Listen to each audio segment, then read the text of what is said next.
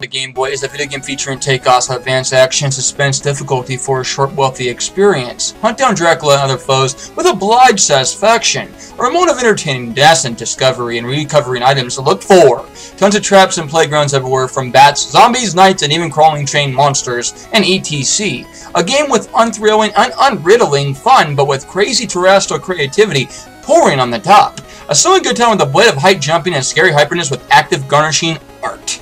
I give this game a 10/10. I don't know, it may be difficult and oscillating, frustrated with crappy controls sometimes, but it does have a stomach charm of creativity and a fun balanced gameplay. It never repeats the same shit over again. Literally!